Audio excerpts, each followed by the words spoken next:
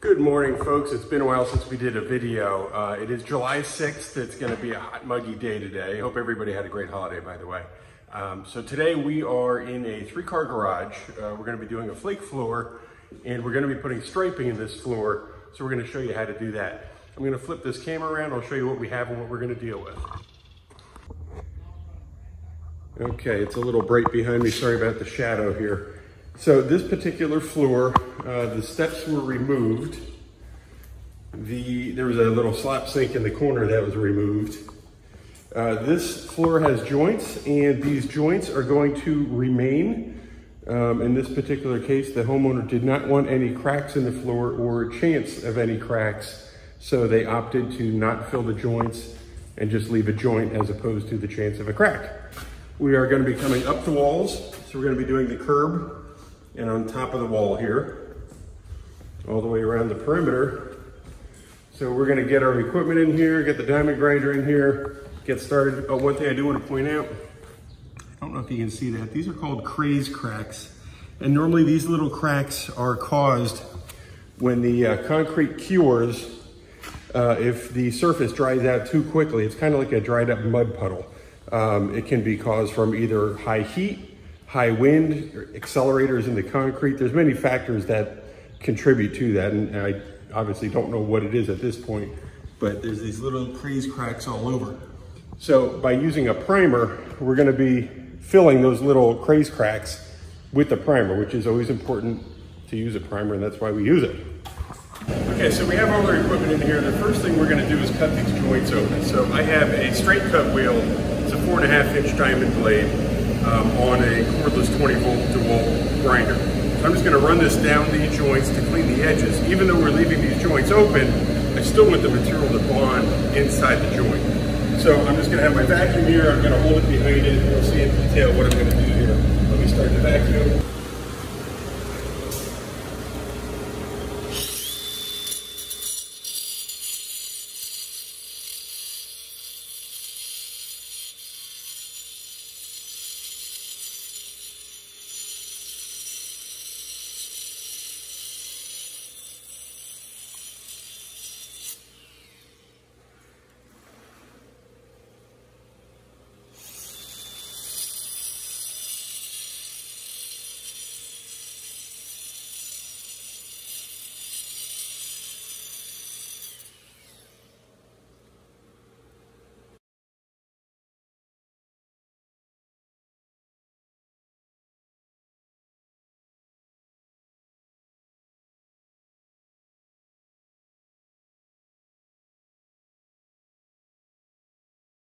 Once again, I seem to always apologize for the same thing. I'm sweaty, I have a nasty headband on, I apologize. It's hot and humid, it's only gonna get worse.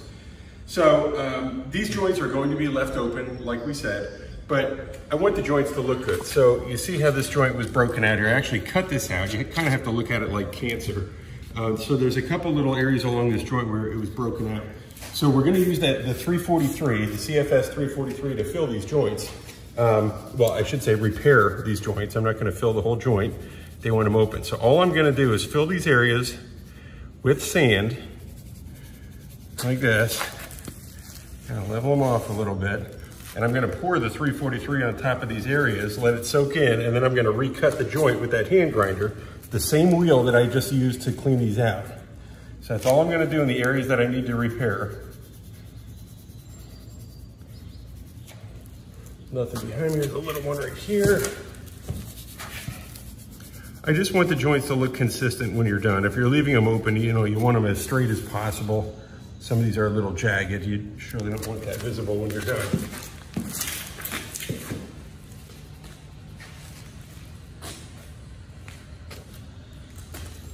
And if you leave it a little high, that's fine. We still have to grind the whole floor, so we're gonna grind right over it and make them smooth.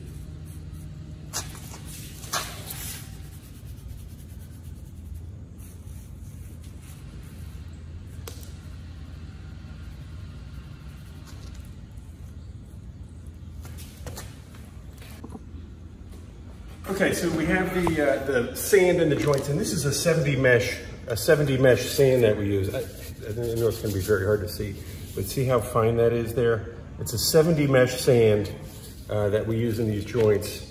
to fill them. We'll also use that in wider cracks. So now we have our CFS 343. We're gonna get this out. I have it marked on the bottle, 100 milliliters and 200 milliliters. So now, of course, this is the first pour. Sometimes it can get a bit messy. And look at that, done that before. Here's part A. Well, actually part B. Here's part A. Now again, it's gonna be almost 100 degrees today. We gotta move. This stuff does not wait for anybody. So I got one little repair over here on this whole floor. I'm just gonna hit that. That's good. Now the areas with the sand here, I'm just gonna come across here and that's gonna wick right in there. See how that just drizzles down inside there? I'm gonna recut these joints after this stuff soaks in and sets. I'm just doing this just to rebuild that edge.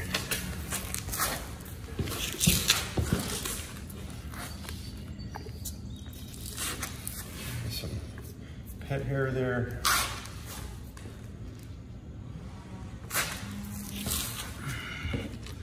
I'm putting the nose in here on purpose to make a little valley for the epoxy to lay in.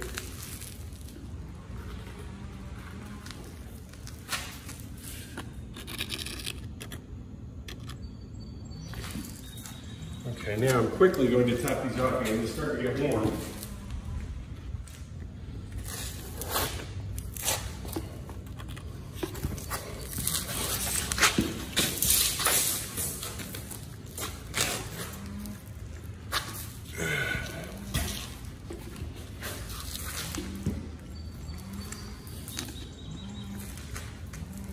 It. All right, so I'm gonna let it set up and recut. All right, so we patched everything with the CFS 343 and the sand, but before I can cut these joints back in here, I'm just gonna run a grinder over this real quickly to knock down the edges. So let me fire up the vacuum. I'm just gonna show you what this looks like and then I'll recut this.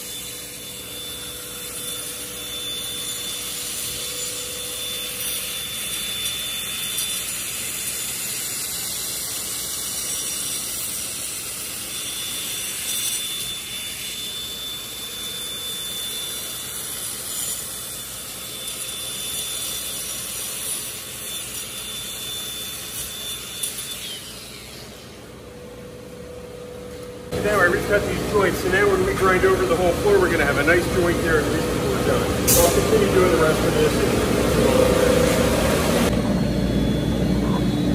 Okay, so now I recut all the repairs here.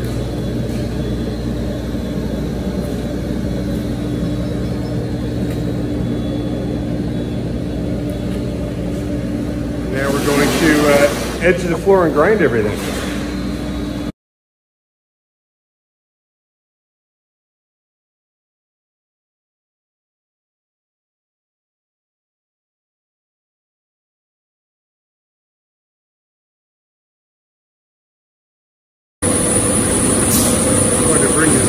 So what we're experiencing is extremely soft concrete.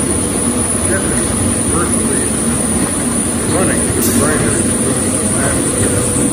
But it's so slow, it's going to burn a hole in the floor. So I moved everything out of its way just so he can move it anyway.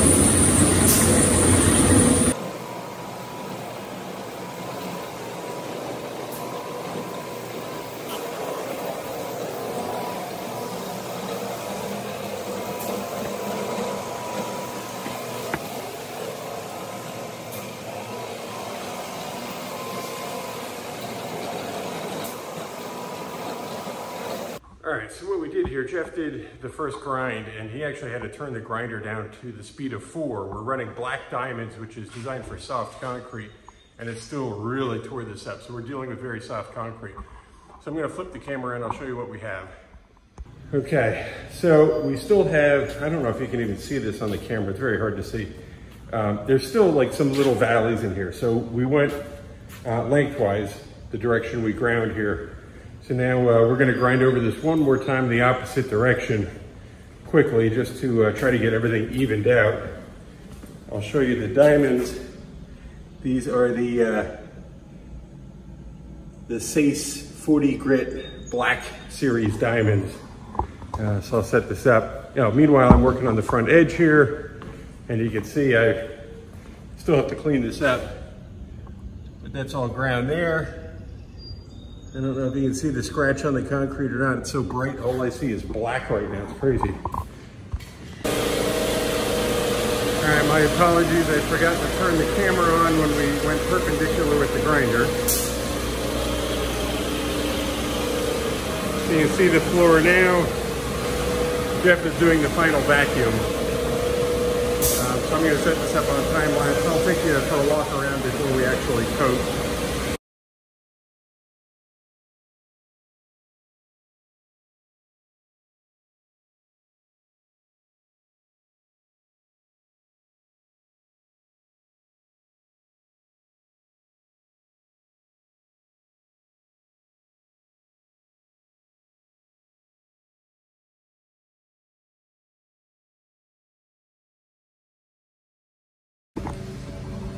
Okay, we are all prepped. We did the final cleanup.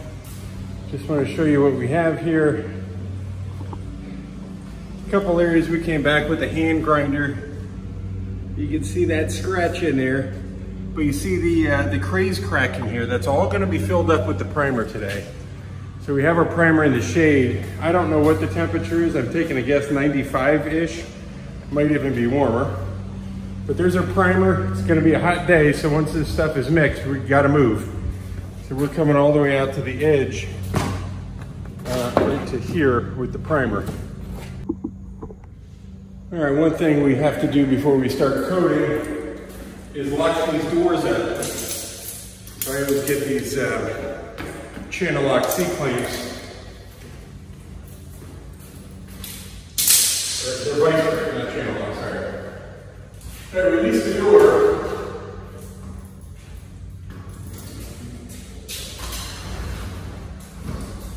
And then what I'm going to do is put a clamp under the wheel. Down.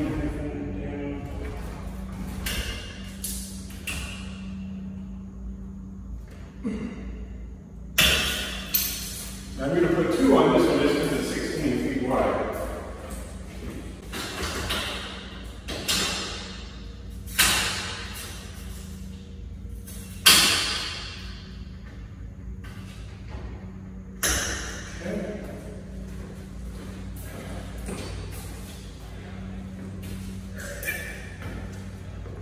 And this one here, we'll do the same thing. You pull the emergency release. I'm going to pick it up. This one's like 1 inch out of the way.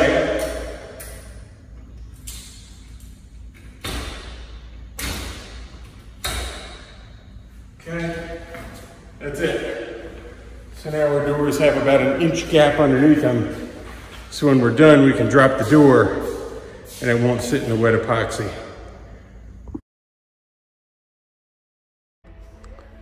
So as we squeegee this out, you can see how quickly it soaks into some of this concrete because the concrete is very soft. So it's patchy already before we even leave, which is very common for the prime coat. What it's doing is soaking in and at least filling in all those little gaps and penetrating into the concrete. Okay folks, the prime coat is down. It must be 100% humidity. It is absolutely brutal. We're just going to wrap up today. We'll be back tomorrow. We're going to do the intermediate coat of medium gray 707 with the B310 flakes. So we'll be back tomorrow. Okay folks, welcome back, day number 2. So we primed the floor yesterday with the CFS 707 OVP. This particular job, we're leaving the joints open. The homeowner would rather have the open exposed joints than the chance of a crack in the coating. So I'll flip this around, I'll show you what we have. Okay, so this is the prime coat, and I always say the prime coat can soak in and penetrate into the concrete, which is what it's designed to do. So sometimes you get this patchy look, which is fine. It did exactly what it should. It penetrates in there, solidifies everything. So now when we put our next coating on, we're bonded to a material that is penetrated into the concrete. So you can kind of see a little bit those craze cracks that were there. Now those are going to fill in today. So we're going to put down the CFS 707 now. We're going to be using a FB 310 Flake to go over this floor. So that's what we're getting ready to do now. I'll set this camera up so you can watch what we do. One thing I did want to mention too, today it's hot already. It's probably 85 degrees here or whatever. When we do the installation with the epoxy, once you mix the epoxy in a bucket, you need to pour it out on the floor immediately after you mix. Do not ever work out of a bucket of epoxy because it's going to set on you before you get done, absolutely. So we're gonna mix it, we're gonna pour it down, squeegee it, and then work out of those puddles so it doesn't flash in the bucket. All right, so here we poured out the epoxy, I squeegee it, Jeff rolls perpendicular to the way I squeegee it. We're back rolling everything, and then I immediately come back out and start throwing the flakes on as soon as he's done back rolling. You say I did that perimeter wall first, and now I'm doing the body of the floor. So this is a heavy flake. I wouldn't call it a full flake, but it's a heavy flake for sure. As close to a full flake as you're gonna get. Now the homeowner requested that we do not do the apron with flake. So we flaked the whole floor, blew the nose off here with a leaf blower, and then coated this floor with the gray epoxy and put some aluminum oxide in. So this is the joint you get across here. So I'll give you a quick view of everything. So that's it for today. It feels like it's 95 degrees again. I don't know what it is, but so we'll be back tomorrow. We're gonna do the CFS 137 MUV, and then we are doing some unique line striping on this after we let this cure for a couple days. So we'll be back to show you that. Thanks for tuning in. Okay, so people always ask how many flake or how much flake do you need for a floor? Well, we just did 660 square feet. Pretty heavy flake. This is the 310. We had 40 pounds. I'm just covering up the owner's name there. And then inside the box, we have about half a box. So we used approximately 20 pounds for 660 square feet, and we still have plenty left over. Okay, good morning folks. This is day number 3. Yesterday we put down the CFS 707 intermediate coat, and we broadcasted the FB 310 flakes into the epoxy. So I'll show you what we have. Okay, so this is what we have. We have a fairly heavy flake here, pretty consistent. And this customer wanted to leave the joints open. They would rather see the joints than have the chance of a crack reoccurring through the coating. So we're going to vacuum all the excess flake up around here. There's flake, extra flake on the ledge here. There's also some extra flake on the front apron here. And what they had done is they want this front apron a solid gray color. So we did not put flake on this, and this flake blew in here last night after we left. It was already set though. So we're gonna vacuum everything up, get it all cleaned up. We're gonna be doing the clear CFS 137 MUV clear coat on top of this and go from there. So we're gonna get set and get moving. Okay, so now we're getting ready to do the clear coat. We vacuumed everything. Here's that front apron. A couple specks blew out here. These are just laying on here. So that's your clean apron there. So we're gonna do the clear coat. Joints are open. Again, the homeowner would rather have the joints than the possibility of a crack. So So we're gonna throw this clear coat down, get these garage doors down. They're calling for rain later. So we're just trying to beat the rain. All right, so I pour out the CFS 137 MUV, squeegee it across. Jeff is back rolling perpendicular.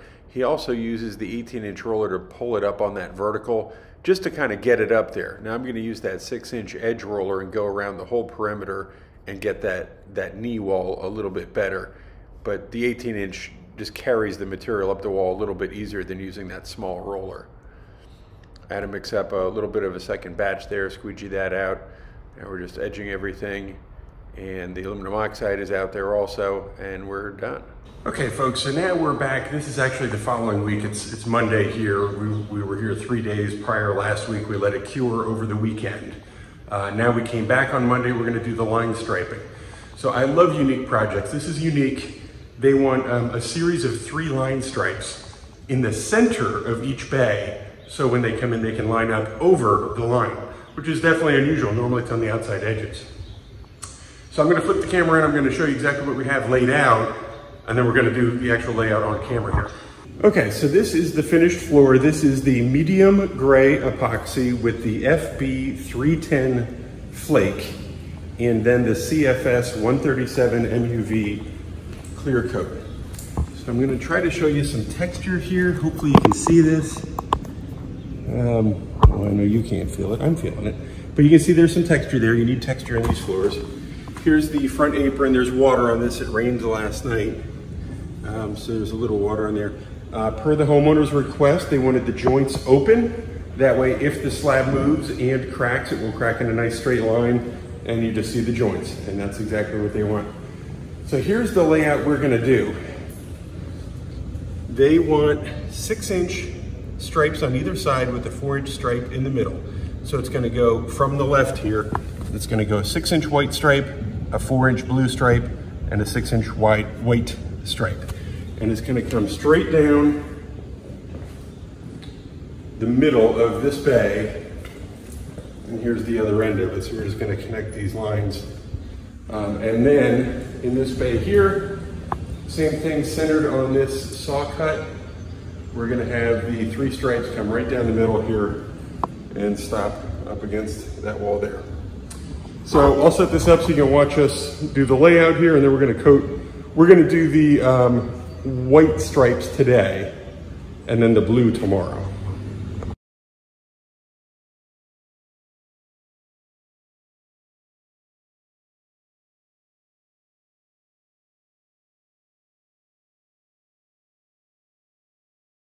All right, so I wanted to record some of this live. When you're doing line striping, when you tape out the lines, if you push down on the tape and just push, the tape starts to bubble. So you first have to come down and tap the tape down so it doesn't move. And be careful so you're doing it straight down. Tap it straight down. After you tap it down, you can take your fingers and go along the edge. And you just wanna make sure that edge is nice and tight. So we're gonna do that all the way down here. We have to set the other white stripe on the other side now.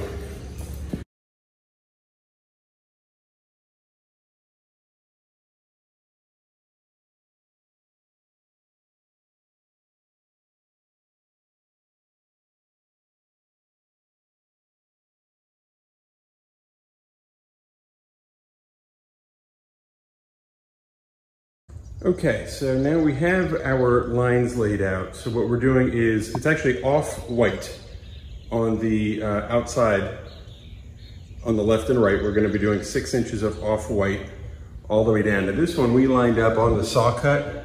So that tape is like right on the saw cut all the way down.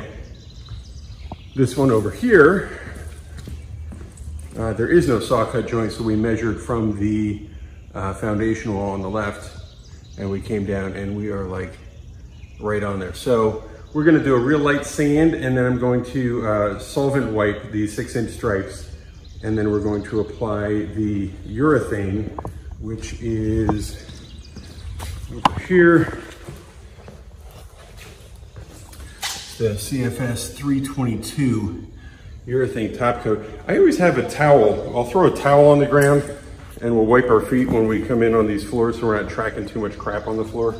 So I'll set this up so you can see us do the rest of this.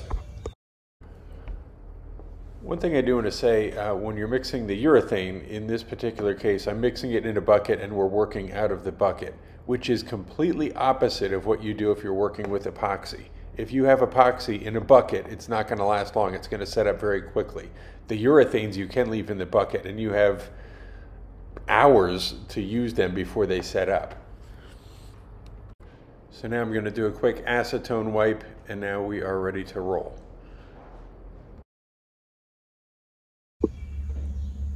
Okay, so whenever we do line striping, you have to be real careful. If you push the material down too hard with the roller, it can wick underneath the tape. So I'm just wetting up this roller now, and this is a thinner material since this is a urethane. So I'm just trying to line myself up here a little bit. So what I'm going to do is I just do a couple dabs in the middle, and then I'll slowly pull it out from there. You just want to gently go over the line stripe. Now what I'm going to do too is I'm going to let this set on here for a little bit, and then I'm going to come roll over it again in probably 15 minutes just to get everything nice and uniform.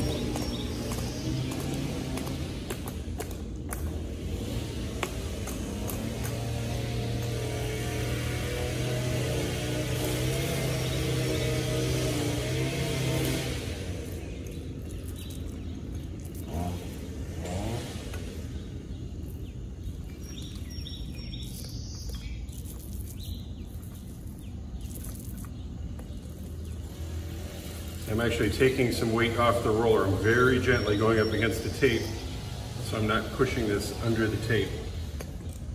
And we're gonna have to get this vertical edge, well, maybe with a roller, I don't know. I'll try this, or with that brush. Try to roll it and see what happens.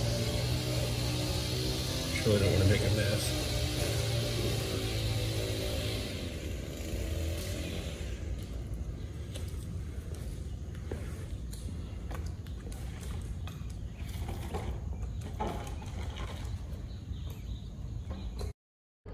Okay, so I continue to roll again very gently, and it's just because it's a textured surface. If I was on a smooth surface, it wouldn't be such a big deal, but because of the flake and the aluminum oxide, it's very easy to get that to bleed underneath the tape. So now I'm actually putting a little more aluminum oxide on and doing a wet roll one more time, and then it's done. Okay, so we coated this, we did a wet coat, we put a little bit of aluminum oxide in it, we back rolled it again. This is what we have. So we're gonna pull the tape and hopefully reveal a real nice sharp edge.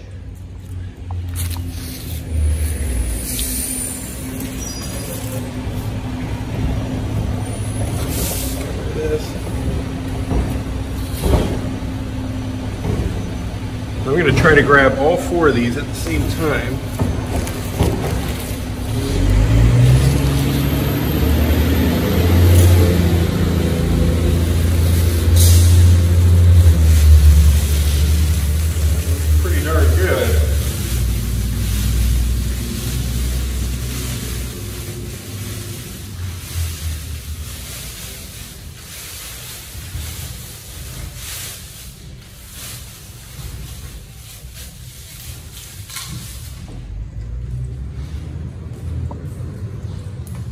Oh, that turned out really nice. Now, of course, you might always have a little detail stuff at the very ends where, you know, a little bit bleeds by. But if you look at these edges, these are really sharp. That really turned out nice. All right, I'm going to do the same thing over here. I'm going to try to. It's always nice to have a trash can nearby, so when you do this, you can see my hands. They're very messed up already, so.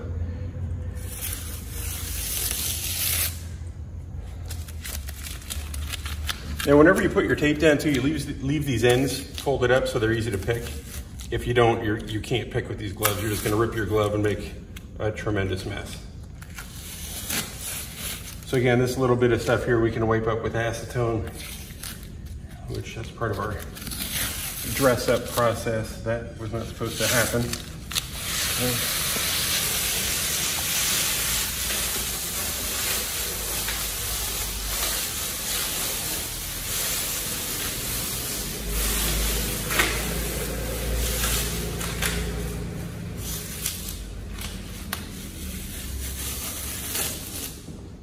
Okay.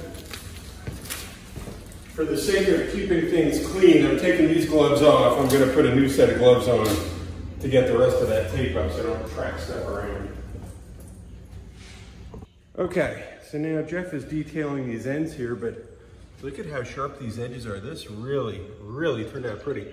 So tomorrow we're going to come back and we're going to do a blue stripe right down the middle of this. So this is exactly what the homeowner wanted. They want to center the car over the line striping when they pull in. And it's going to be 6-inch white stripe, 4-inch blue stripe, 6-inch white stripe. It's actually off-white technically, but that's what we're going to do. So tomorrow when we come back, you're going to see that blue stripe, and then we're totally done. Now I do have to say the homeowner did change their mind for line location from when I originally spoke about it previously. Okay, we are back, day number 5. We did the white line striping yesterday. Now we're going to do blue stripes in the middle of that. So I'm going to flip this around. I'll just show you in detail what we have now, and then we're going to tape everything up and get the blue in.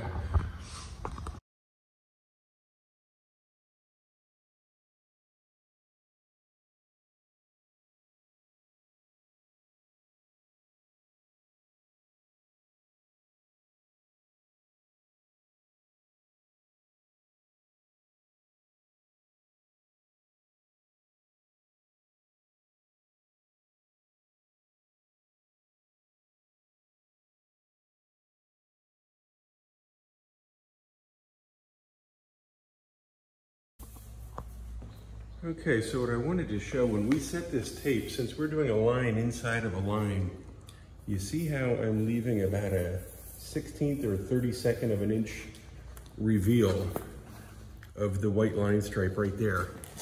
That way our colors will overlap slightly. If we leave a gap, you're gonna see a line where you can see some flake between it.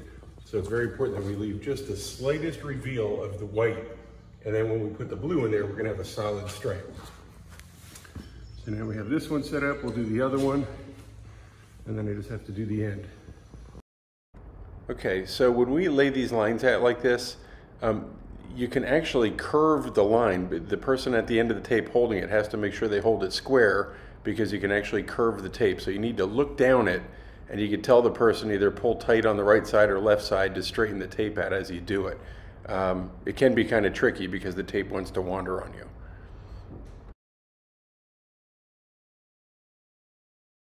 Okay, so now we are coming down here with the sanding block, and we actually have, it's one of those foam sanding blocks. We're just coming down lightly to do a real light sand on it, and then I'm going to acetone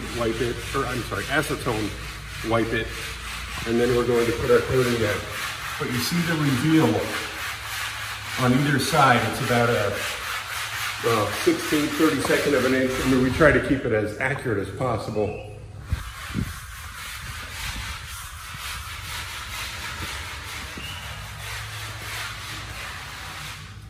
So that's it. So I'll set this up and then we'll start coating. Okay, so we sanded, we acetone wiped.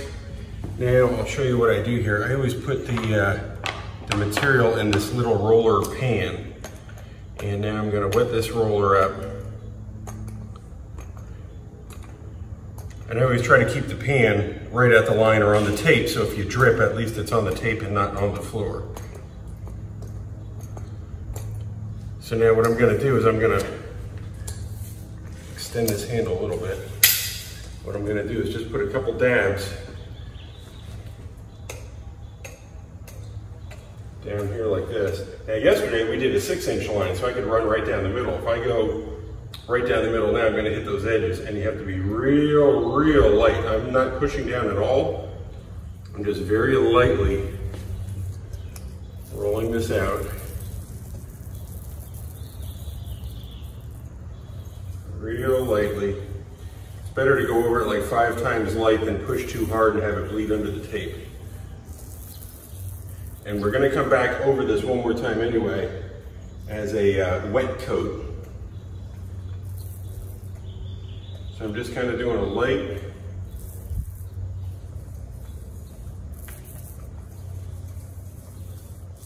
coat over this. This is something you definitely want to be very patient when you do. If you rush this, you're gonna pull the tape and you're gonna have sawtoothed edges and it's not gonna look very good. Nobody wants that. Now Jeff is just gonna take the brush and do the very end that I can't get the roller at. I'll move this camera, turn it, hopefully.